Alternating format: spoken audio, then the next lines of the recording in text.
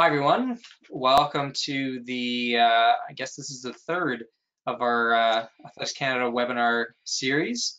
Today we're going to talk about video analysis, and we've got three very experienced and well-spoken coaches to share their expertise with you on that. Just a couple things to start before I introduce people. So if you have questions, you can put them in the question box. You can type in a question, and our friend Kyle Smith is behind the scenes here, and he's going to manage that and let us know about your questions if you have them along the way, and then we can get those answered for you. If you're having technical issues, if you can't hear or anything like that, then you can also send a note in the chat, and Kyle will sort of flag that for us and everything. But it seems like getting too many. We have a chat question. No. Okay, so it seems like we're good. So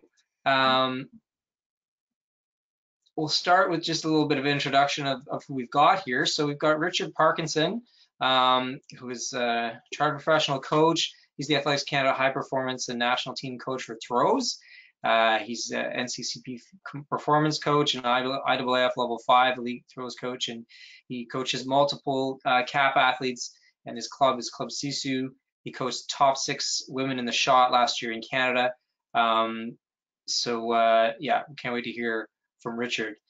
We also have Jason Reindl. So Richard, if you don't know who they are, well, they do have their names there. Richard's in the black shirt. Jason Reindl's in the red shirt with hair. I'm the red shirt with no hair. Jason Reindl, CHPC, is the current head coach of the University of Saskatchewan Huskies track and field team. He's a 3-time national team coach.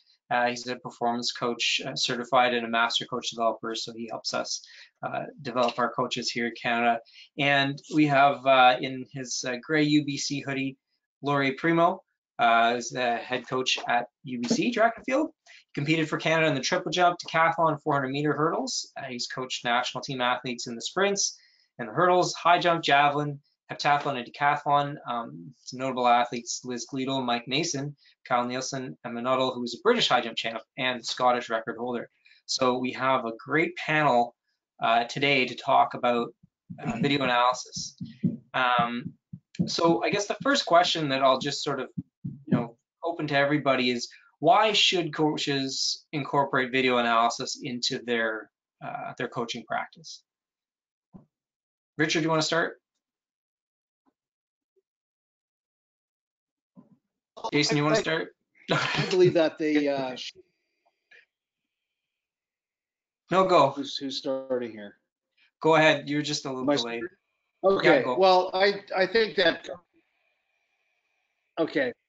I have slow internet, I believe. So I think coaches need to add it in for monitoring purposes, to check on how they're doing against the technical model that they're using. As a learning experience to help athletes see what they're doing, and then as a teaching tool for other coaches. So there's lots of purposes. Cool. Jason?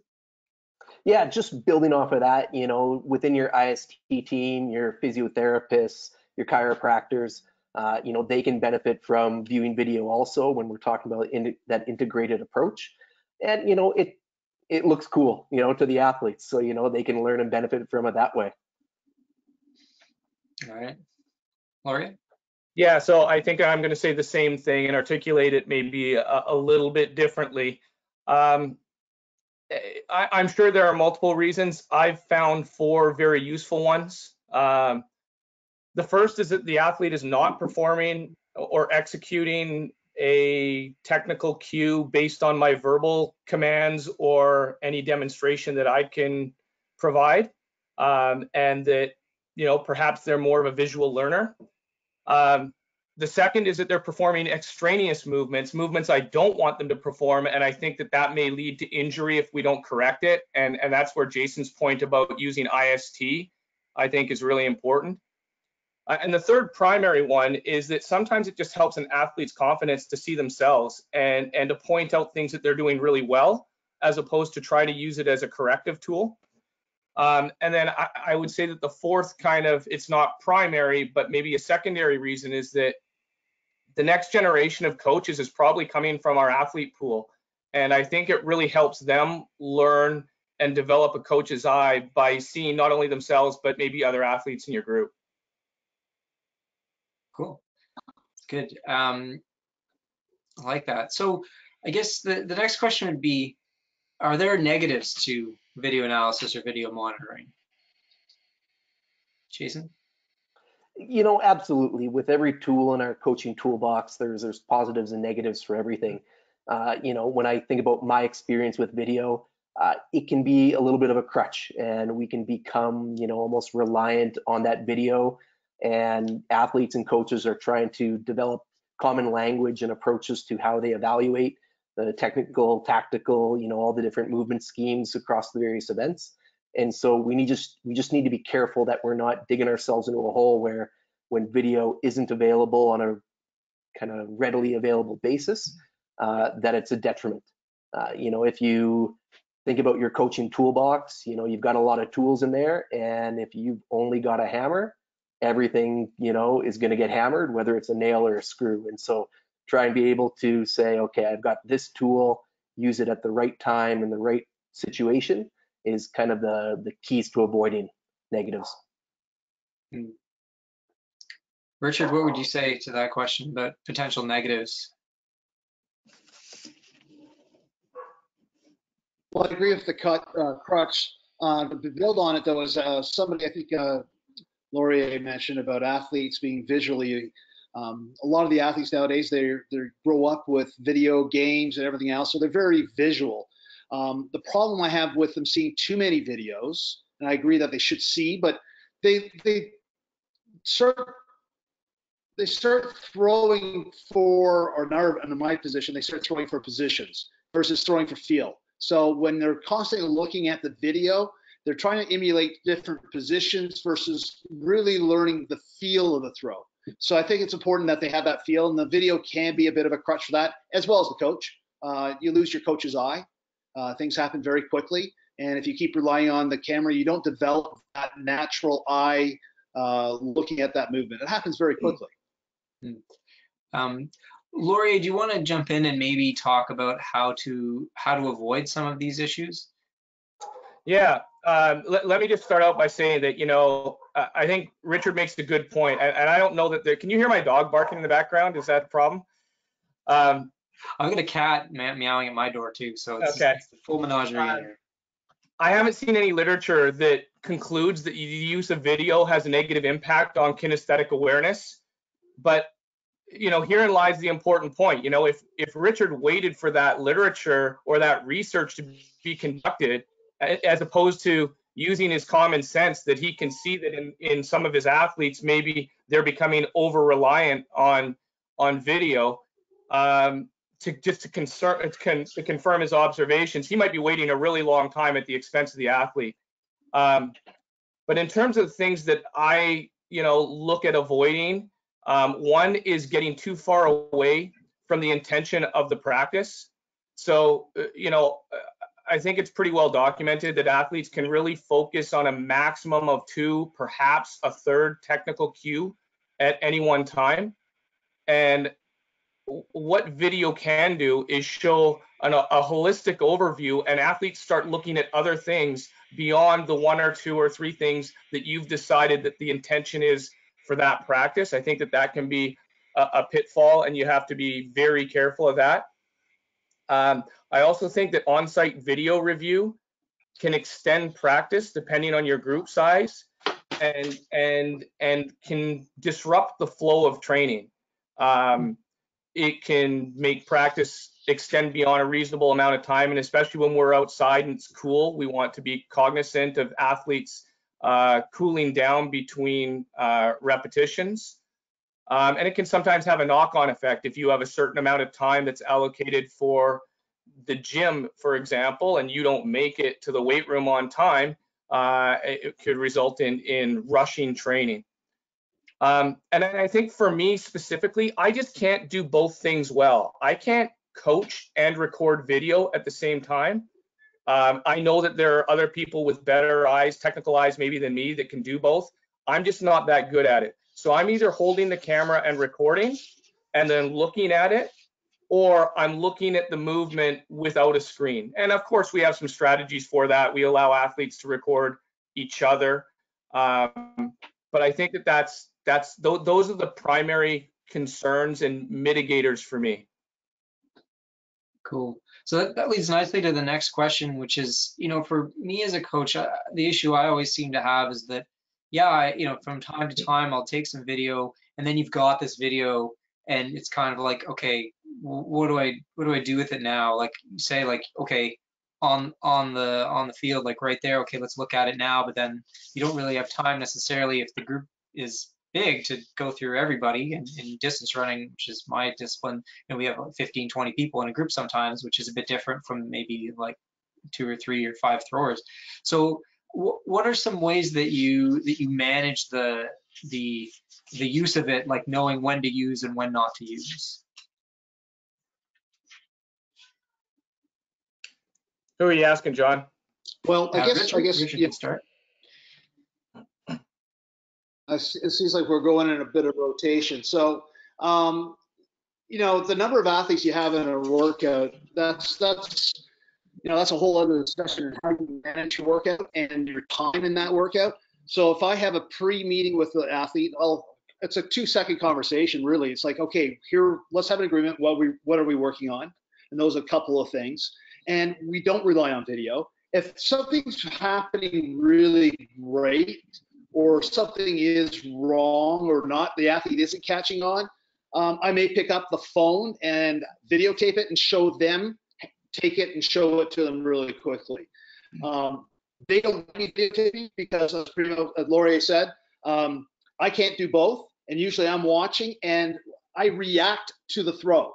So my body movement, as soon as they release, I jerk. And as soon as I jerk, it doesn't matter what I videotape, they can't see it anyway. So there's a big joke. In fact, a couple of them have bought me tripods for Christmas presents. So trying to work that in.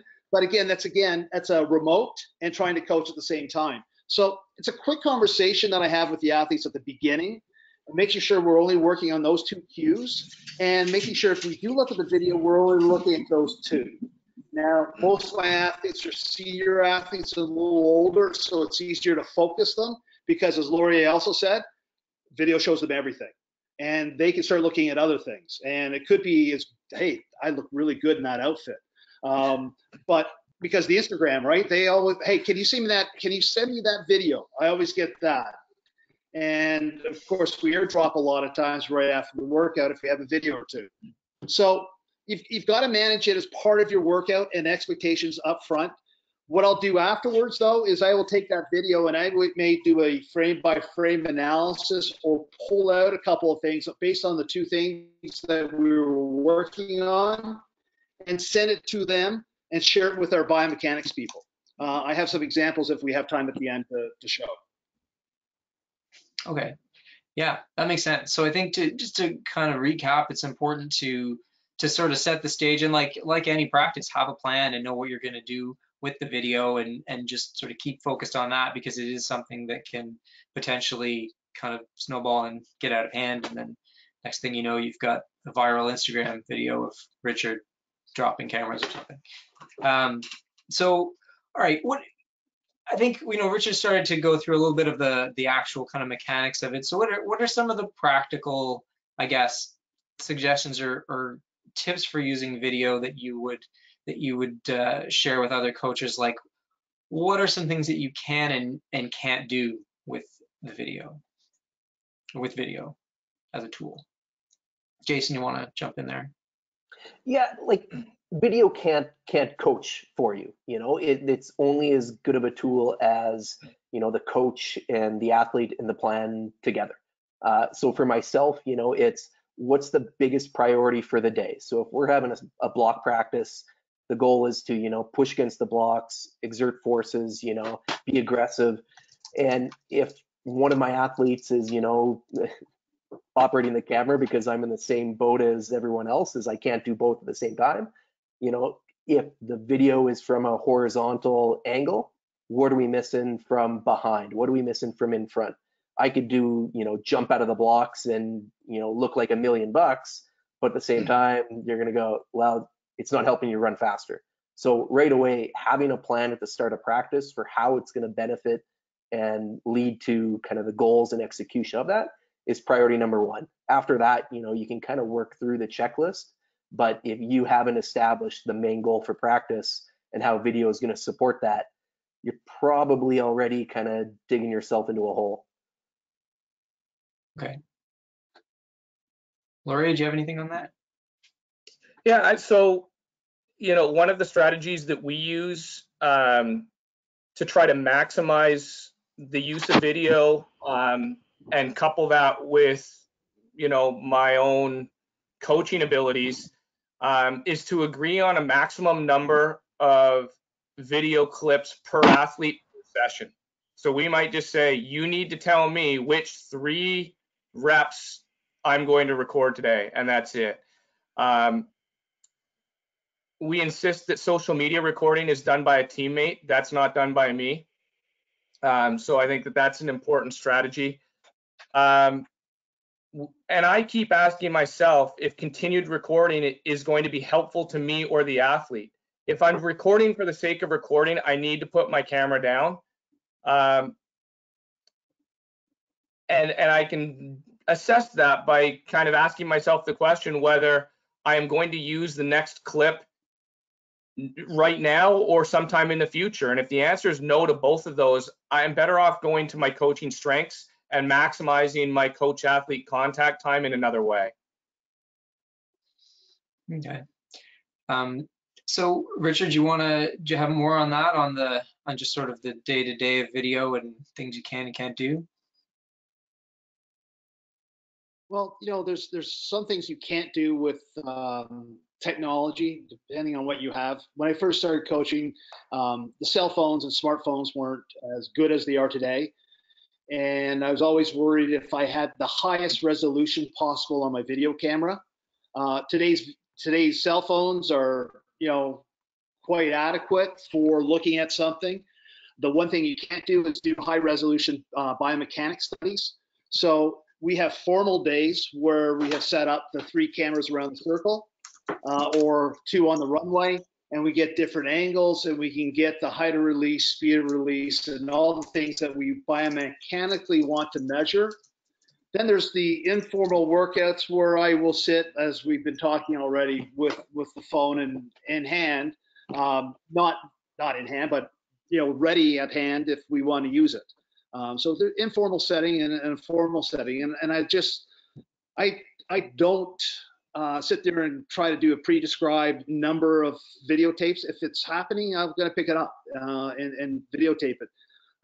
But the formal setting, I have somebody else doing it, obviously. I have Lindsay from the High Performance Center there from the CISO, who will sit there and do the biomechanics study for us. The other good places to do it is, as well as World Championship or Major. Usually the coach's box is 30 meters away, and there's always obstacles in the way, scoreboards, athletes, another race going on the track. Dana Way always finds a way to get a really good view. I don't know how he does it, but he sneaks into places, and as long as the internet is good, he can send me a video, and we have 16, 20 minutes, and I can look at the video and make sure what I saw is what I saw before I communicate to the athlete. In Doha, the internet wasn't good, so it didn't work. So you had to rely on your own eyes. But in 2017, when I was quarantined in the hotel for 2 days, I missed both the qualifying and the final. So we set up a system where Dana would take the video from the stadium, text it to me. I would sit there in the hotel room, watch it, and then I would text Tim Nadeau, who had my coach's pass. Tim would then communicate to Brittany. That's how she got through qualifying, and then because my quarantine got extended, that's how she got 6th at Worlds, was the help of the team of Tim and Dana. So we should have there had was Tim a good use of here, video. what you're saying. Oh, he's frozen now. Most likely. So that's actually a great story to segue. The next question was going to be, so we've been talking about in practice, but how does video fit into the competition process? So Richard's given us some really cool, high performance international examples. Jason, Laurier, do you guys want to talk about what you guys have done in competition with video? Laurier, go ahead. Yeah, I for field events, I actually like it better than for training purposes. I like it better in competition, and I think selfishly for me, the tempo of a competition and the fact that the next athlete up is probably not someone I'm coaching, unlike in training where all 6 javelin throwers or all 4 high jumpers are all people that I have to work with and that have unique cues and technical improvements that we're working on, and they're all different, right?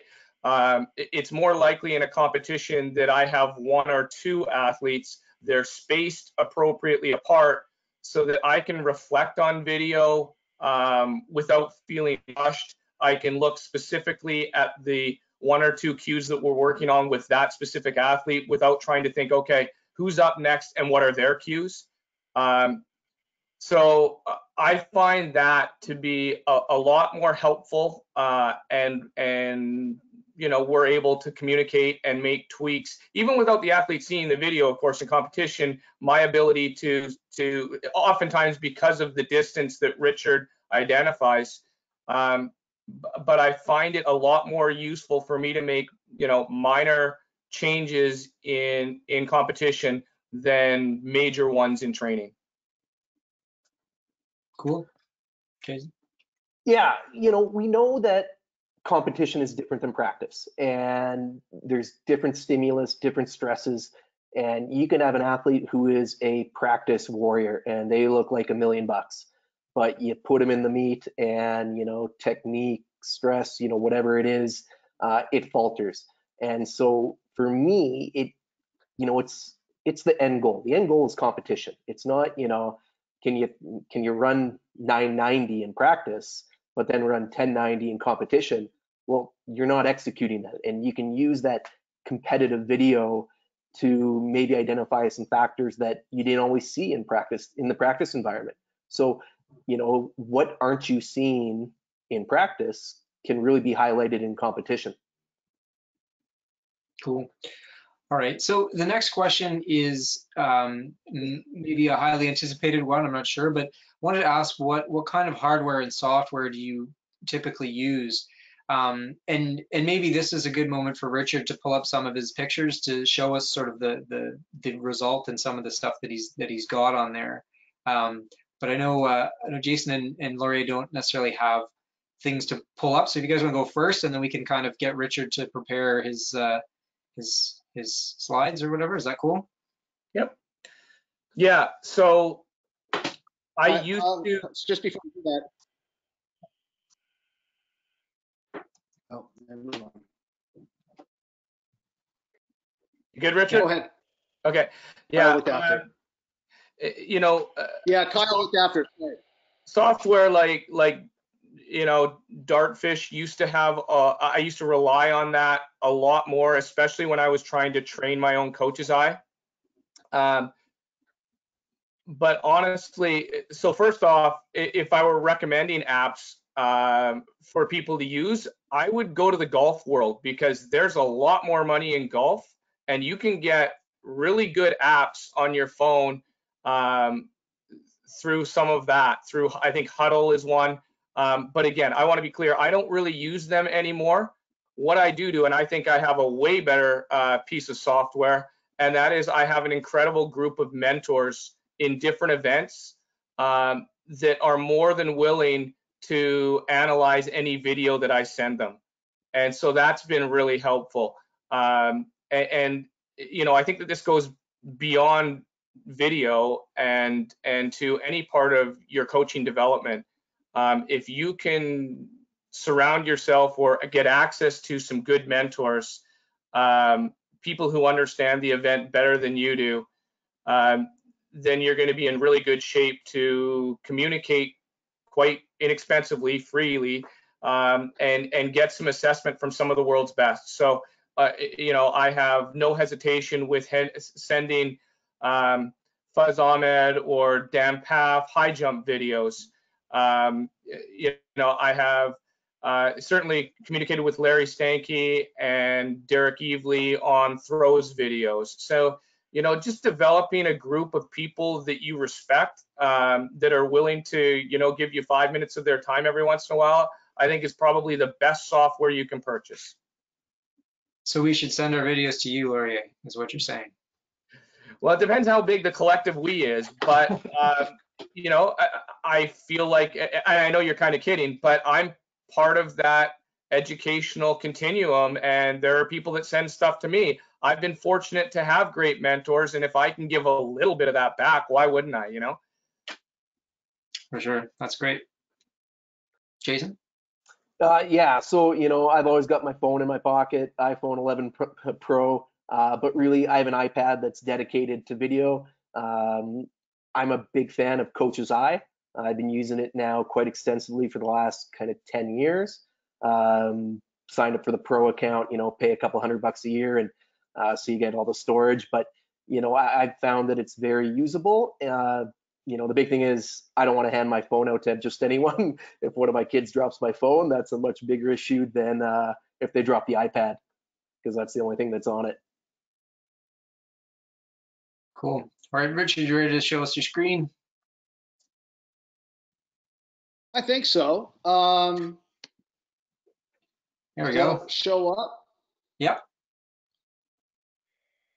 So like the first one is the formal setting where we've actually had the biomechanics out. And this is a video of Brittany, just a sample of high-speed resolution that's giving us a lot of the angles of the knees, the speed of between right and left contact, height of release, angle of release, and of course it also shows us that she fouls in workouts, which she's not allowed to. So, you know, at slow speed, you got everything moving. There's 3 cameras involved, one on either side and one up the back. And that's from 2017, I believe. And then, you know, what we could do with that is then we show people or measure. These are different events that she's been to, and the distances, and we measure the differences of right and left foot takeoff and getting back into double support. So this is all done from the videos that we take. And also, well, here's another example. So we want to talk about showing camera. Here's me videotaping. Let me set this up. This is Sarah Minton throwing 1884 in New Zealand and Auckland in February, and this is me videotaping.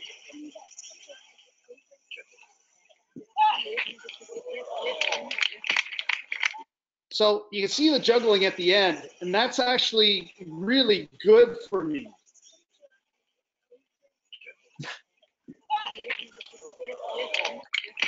However, I'd rather have this. The New Zealand folks were lucky. They're nice enough that they'll share everything with us. And I have this from 2 different angles, from back and from the side. And you can see the high resolution, and it's not going to be jumpy. It's not going to jump all around and miss or cut off somebody's head in the video. So I prefer somebody else holding the camera or getting the biomechanic video from the NOC that's doing it. Sorry, I should have started this video a little bit earlier. But this goes just the high speed. This shows an example of what we use.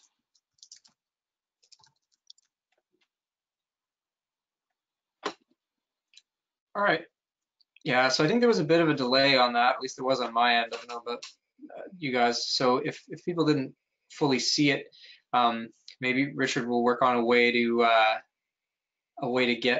get that in a place where people can see it a little more fluidly. But it's so cool to see it, and to see the graph and how you kind of taken all that video and all those measurements and then sort of looked at it over time as well. So it's not always just video of like one thing and here's what you're doing in one thing, but an accumulation of data, which is always interesting. Well, we're always looking at the, you build your technical model for, at one time it was 18 meters. Now we're building it for 19 and 20 meters, depending on the thrower. And we're always measuring it towards that technical model of what we know, the absolute speed we know we need the shot to be released at to go a certain distance. Frankly, it's a physics equation. Are you all having a problem with my video connection here? So speaking of videos. Yeah, it seems Is like my internet connection bad? All right. Yeah. Sorry. It's okay. All right. Cool. So, I mean, that's the sort of the plan portion. We got a bunch of good questions from the audience, so I'll just start throwing them out there. The first one is from Leslie Estwick, and the question is, do you schedule filming and analysis into your annual plan? And if so, how much during what phases? You can be the right one. Well, Leslie, we do, because I have to book the biomechanics, for instance. I will have the camera I'm pretty casual at videotaping at any workout, but when I need to book biomechanics, we usually do it around peak competition time, or moving in from heavy transmutation through realization. When I know the athlete's going to be moving and having a better feel for it, I don't bother with a lot of biomechanic analysis when I know the athlete's pretty beaten up. I usually come back when they're in a better fit and better competitive phase, better competitive ready. I don't have a line item on an Excel spreadsheet that says timelines or specific dates for recording. But that doesn't mean that it's not built in kind of intuitively. It's not something, obviously when we're not throwing, we're not recording, and oftentimes, while we don't get too far away from some of these, I say throwing or jumping or hurdling, but during what's traditionally referred to as a general preparation phase, we're probably not doing a lot of recording unless we're trying to make some kind of promotional video. And then even when we initiate more technical components, we give athletes an opportunity to adjust to the new stimulus before we start pulling out the cameras. And so I think that there are certainly timelines that we use that are appropriate for video analysis, but I wouldn't say that they're formal. If I had to submit my documents to Athletics Canada, they wouldn't see within those documents a specific line item or a column that discusses recording technique. Yeah, I'd support Laurier on that. Back in the fall, Michelle Harrison, who's a hurdler that I work with, we did a lot of experimentation with her start really early on in the season, in September, and nothing was over hurdles, but it was okay. Let's put the pad forward. Let's put it back.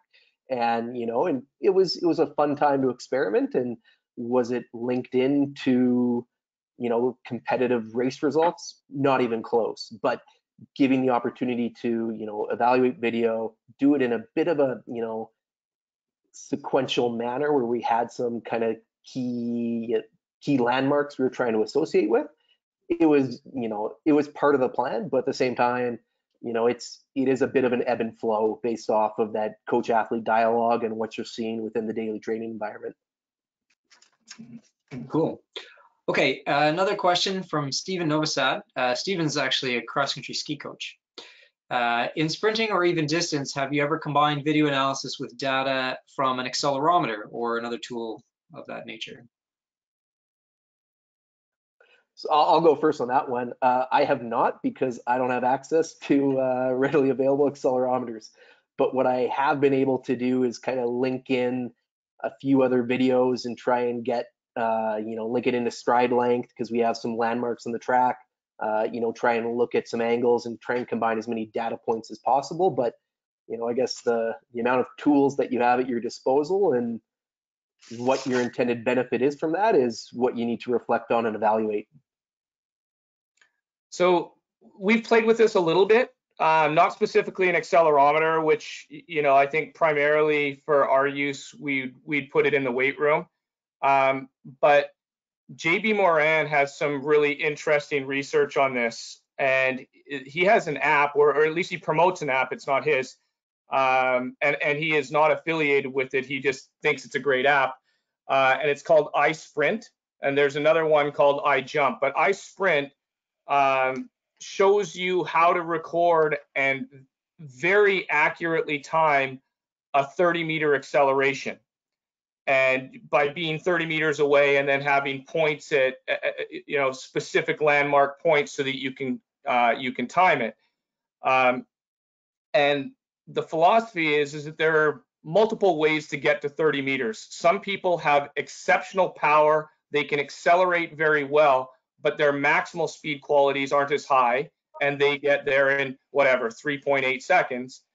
Other people have very good maximal speed qualities, but they're not as good at accelerating in the first few steps out of the blocks, and they get there in the exact same time. But because you can use the app to see the velocity curve, you can then direct training based on their strengths and weaknesses. So if they're already really strong, maybe it's sensible to focus more on maximal velocity. If they're already really good at maximal velocity, then the theory is that perhaps you have the most to gain by focusing on strength development. So we've played around a little bit with that, and it's a really easy app to download. I think it cost me $7. Cool. I mean, it was a sprint distance question. I don't know if Richard, you have anything to add on that. I'm just, you had mentioned using a couple different camera angles and stuff. Are there any other tools that you use with video? Well, we've actually tried to use a radar gun to try to guesstimate and see how close it got to the biomechanical data. Radar gun's a lot easier to hold, but you got to find the implement, which makes it tough. But we've experimented with that. Not a lot of great detail to match or meet the biomechanical data we get from the 3 cameras, but you know, it's always looking at different things. Cool. So the next question is from Brett. now, Oh, sorry. Right? The next question is from Brett Lumley. Brett asks, the use of frame by frame or slow motion can sometimes show extra information. How do you direct your athletes to ignore the extra information and presumably focus on the good information? Herein lies the challenge with video, Brett. Like, that is exactly the problem we have. And, you know, this whole idea that you really try to focus on the 2 or 3 cues that you started practice with and try to assist athletes in focusing only on those and continue to say the same thing over and over, but we're using different words. That's my best strategy, or else we have to put the cameras away. Because, you know, I think Richard and Jason have both pointed out as well, the problem with video is that it shows everything. It shows everything good and bad, and it's so easy to look at things that you're not even talking about, and can create a lot of distraction. It's a problem for sure. You know, we know that the body is, you know, biomechanically linked, and what I do on the left side is going to be compensated on the right. And so when I'm using video and trying to identify, you know, those outcomes and landmarks, there's also a coaching, you know, process with the athlete and trying to explain to them, you know, and make them, you know, a student of the sport and say, hey, listen, you're going to see this. Tell me, do you think this is actually impacting what we're trying to work on today? And, you know, if we're hurdling and we're looking at a, you know, a wide, you know, arm coming across, you know, kind of in sync with the trail leg, it's probably linked to the 2 or 3 steps before a takeoff. And, you know, so it's that net result of everything coming together rather than just that one frame. And so there's a teaching component to the athletes and, you know, and trying to just weed out the noise. Cool. So related to some of the stuff that you guys have just said, the next question from Allison Doherty is, what do you do when an athlete asks for video, but you don't plan on using it or you don't think it's necessary? Do you just shut it down or?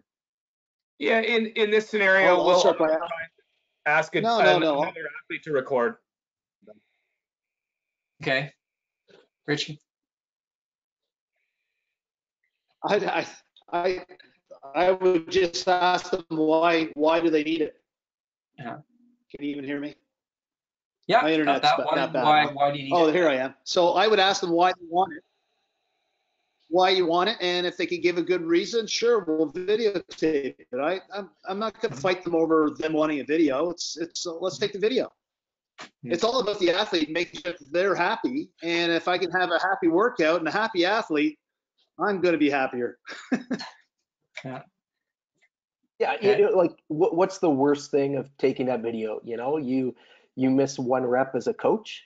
Okay, if we're, if we've got a well thought out plan and we've got an appropriate amount of training time, and let's just say we're in, long jumping, we're gonna have, 5, 10, 12 takeoffs that day. I can leave one out. I can assist the athlete with their goals and their objectives and give them a video. And if they might see something that I didn't, and it might turn out to be a little bit of a benefit that we didn't account for. So, there's needles in a haystack everywhere, and sometimes you just need to be a little bit of a yes man and say, sure, you got it. Okay. The next question, actually, maybe I'll just address it quickly. The question is, what resource material does Athletics Canada have for video technical analysis? And does the resource teach coaches how to apply technical analysis, specifically for distance runners? So I'd say there's not much. We have started to create a kind of a drill library. I wouldn't say that it's really analysis more than just sort of examples of different movements. So it's material to work with. You'd still need to have the kind of expertise to be able to look at that and analyze it. And that kind of goes back to what Laurier was saying about talking with other coaches and that sort of thing. In the performance coach clinic, there is a fairly significant section on video analysis. So the learning facilitators and the other coaches in that clinic, you guys would all kind of get together and work on that stuff. So there are a few opportunities for it. I mean, this is, kind of maybe a jumping off point for us, this discussion, and maybe working towards some more, more learning about it. I think, I'm learning a lot right now, so hopefully everyone else is too. So that's kind of all I can say on that for now. So we have a couple other questions here from Trevor Reindl. That's a good question. Are the use of drones becoming more popular with regards to unique angles with overhead views? Are you guys using drones for your video analysis? Please say yes. Hate to disappoint. No drones. Rich is going to say yes. Yeah. We have one. We have one, but we're not allowed to fly it because the facility has rules about videotaping. And unless you get everybody in the facility to sign off on it, you can't use it. And plus, there's also height flight restrictions inside. So inside's a no-no. Outside, we started trying. We used it at the Pan Am Stadium for a workout, and it's cool. Sarah Minton actually used her own video camera and tied it to the garage, to the top of the garage where she was been training during isolation. And so her own creativity, it's not a drone, but she stuck one up there on one of the beams of the garage right above the circle that she and her dad built. And it was cool. We've got a lot of good feedback from it because you can really see the axis of the hips and the shoulders from that angle. So I would like to use it more. But you talk about somebody flying a drone versus holding a camera. I'm not flying a drone and coach. I'll kill somebody with that thing. Or the drone will get a shot put through it or something. Okay. So, Larry, no comment on the drone? No. No, yeah, well, I have a couple of athletes who are in the engineering department at UBC, and they're fascinated by the use of drones. And so our problem is that UBC is quite close to the airport, and so we have some no-fly zones there. And we do most of our training camps at the University of Arizona in Tucson, which is directly in a military flight path. So they've done it themselves at other venues. Again, this mostly becomes an Instagram video and not a technical analysis video. And there's nothing wrong with that either. But to say that I've used it as a coaching tool would be completely misleading. I just think it's really cool when they do these things and I get to see them over hurdles from above. It's more neat at this stage than it is useful.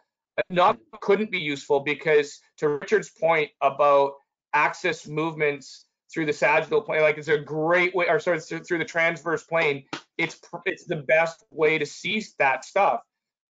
It's just it's not super practical right now because of our geographic location, but also, yes, because I can't fly a drone yet. Yeah, yeah, that's another sort of technical skill the coach needs to learn. Okay, we got a few more questions. We got more time, so we'll just keep rolling here. John Kriskowski asks, how often are the full biomechanical assessments performed each year? How many times a year do you do the sort of biomechanical assessment?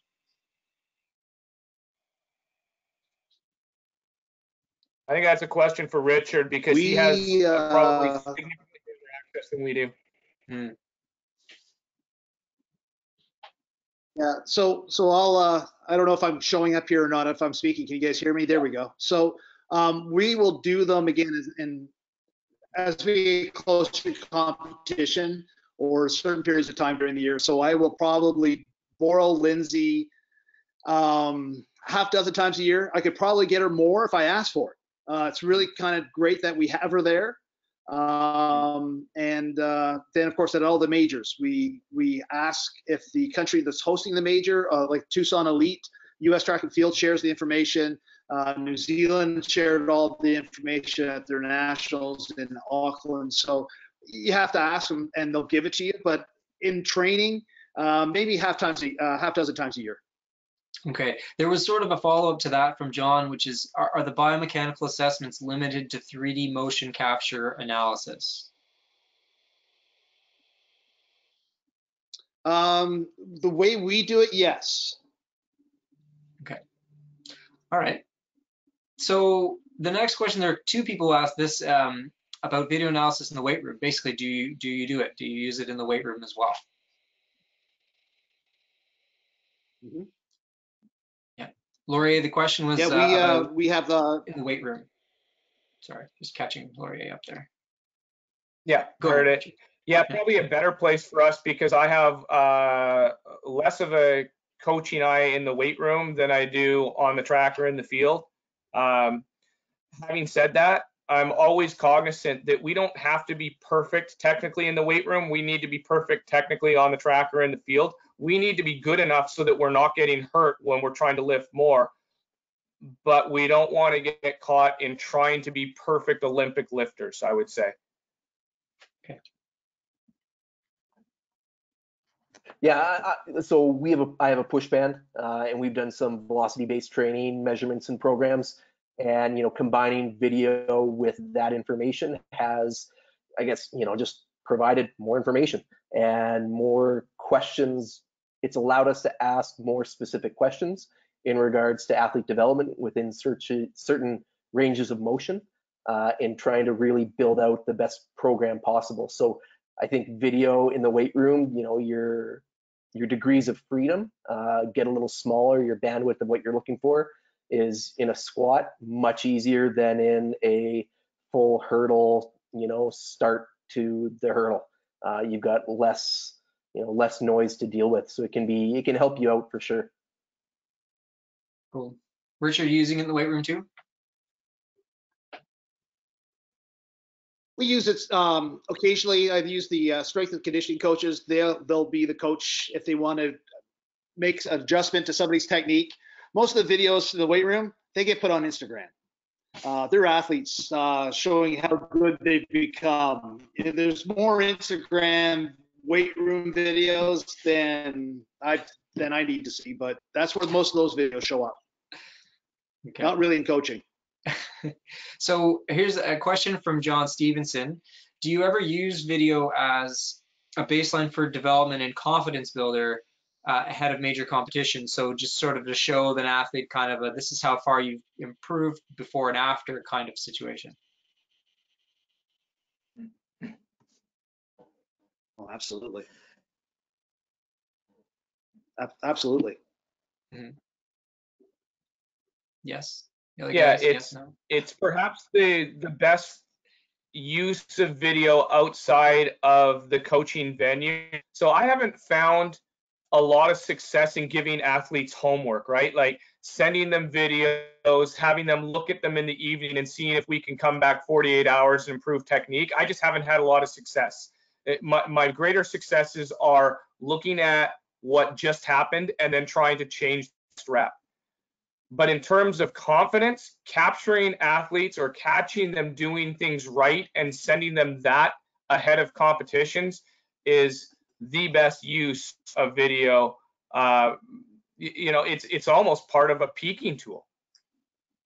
You know, and it's pretty easy to, you know, use iMovie or other, you know, video editing software and put together a little montage video.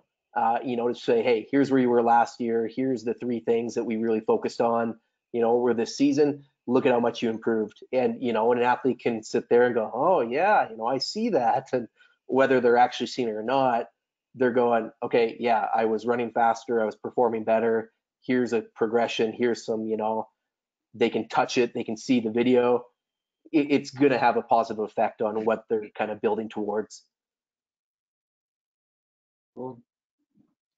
I think anytime the athlete, anytime the athlete can not just hear that they're doing well, but also see it, is a confidence boost. It's not just me saying, hey, look what you're doing right. They can go, oh man, look at that. And especially during these times, or when if an athlete's away in Europe and I'm not there and they need a little hand holding, or they can send me a video and I go, holy mackerel, look what you're doing. And I can do a frame by frame on, I don't use any secret weapons or anything. I use PowerPoint, and I drop it in a PowerPoint and I send it to them. Like even right now with isolation, Sarah Mitten's in Nova Scotia and Brittany's in Guelph, and I'm somewhere in between. So they sent it to me, and they both had great workouts the past week. So it's a terrific motivational tool. Yeah. Cool. So that, I think, leads us into another question, which is from Ron Cuffey. Have you become more reliant on video while we're practicing social distancing?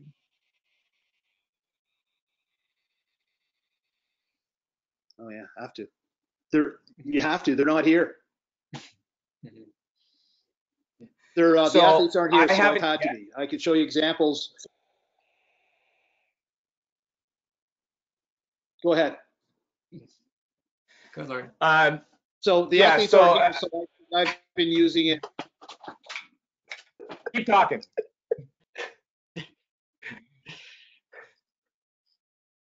Okay, my internet sucks. I think my internet sucks. I apologize.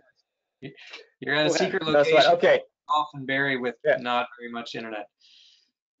So, you know, I think you have to consider your who you're coaching. And for me, primarily, outside of Liz right now, Liz Glito, the vast majority of the athletes that I'm working with are university varsity athletes who have lost their summer season and who are not in a position to explore the Australia, New Zealand season that starts in November, right? So outside of our endurance runners at UBC, who, you know, we certainly haven't written off cross country season and the possibility that they may compete is in September, October, November, all of our power speed athletes are now 11 and a half months or 11 months away from their next outdoor competition, like a long way away from our need for them to be able to, you know, be track successful. And yet, up until social isolation, they'd been training since September. Well, September 2019 till mid-March 2021, 18 months without a competition and no break, I think would have been, it would have done a huge disservice to our athletes. And so we've allowed this time, and especially because they've been in final exams, to be more of a menu-based training in which we kind of have it a la carte, right? Here are some things that if you don't feel comfortable leaving your house, that you can do on the living room floor.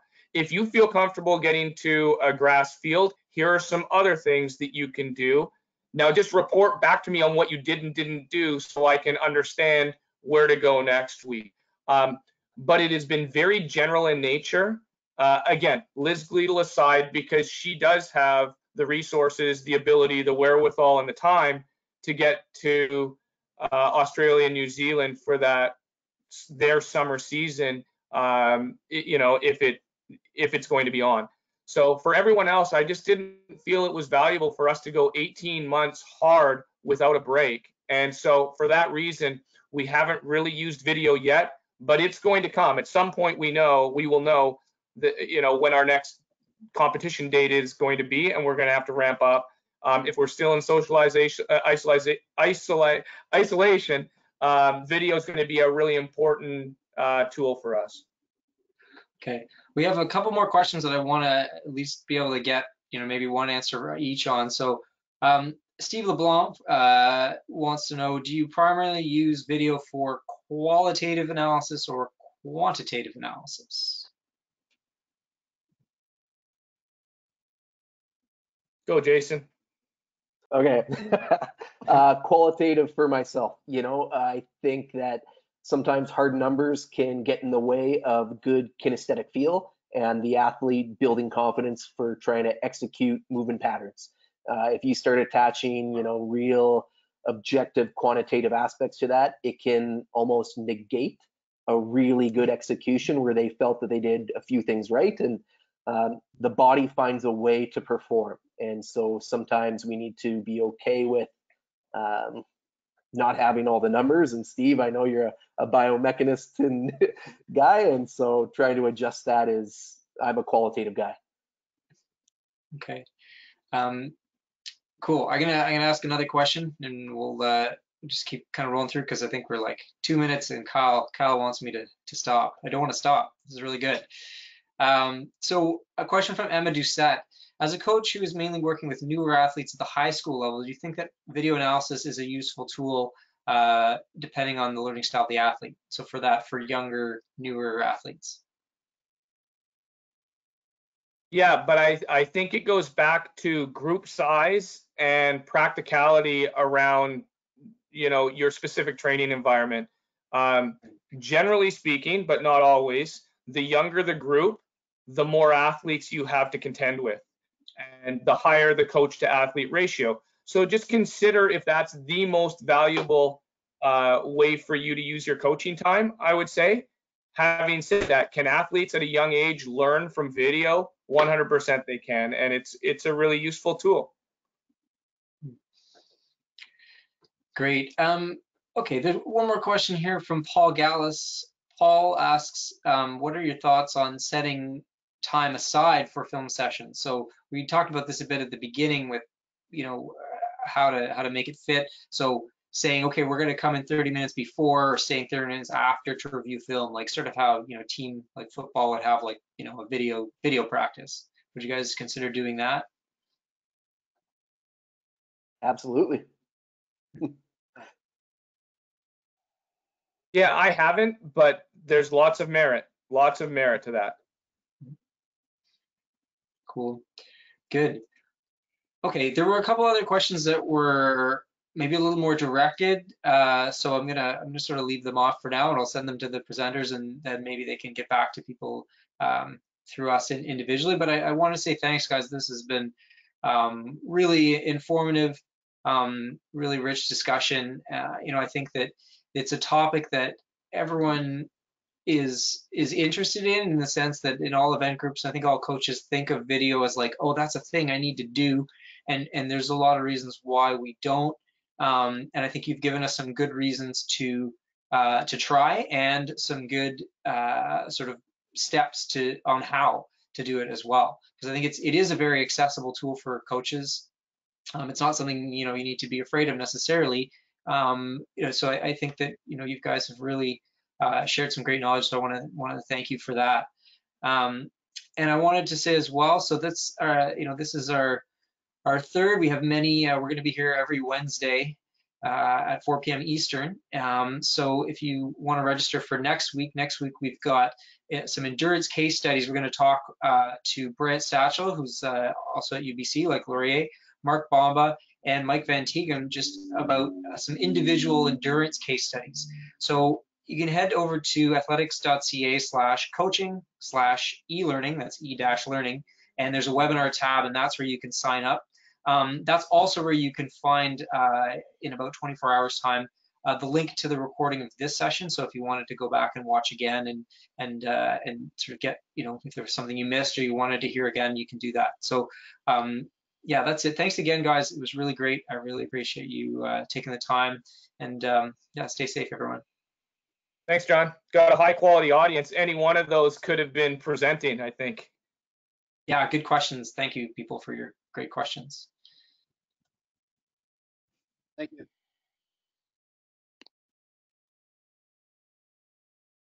All right, cool.